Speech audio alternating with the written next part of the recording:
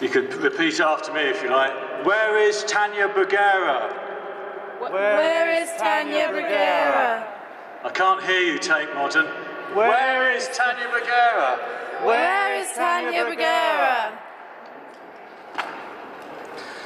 When politicians marginalise visual expression, they crush individual voices.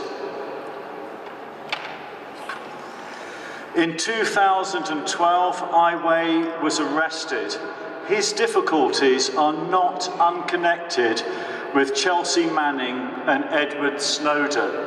Ai Weiwei knows too much. We all know too much. Repressive regimes around the world are cracking down on the artists. Whip the blogger, shoot the poet, and you frighten the populace. Kill the chicken, and you frighten the cow. In this country, the government starts on the young. Michael Gove is telling kids that art is second-rate and not worth studying.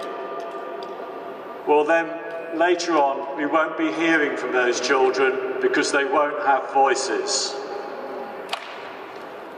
Art, let's hear it. Art is about freedom of speech.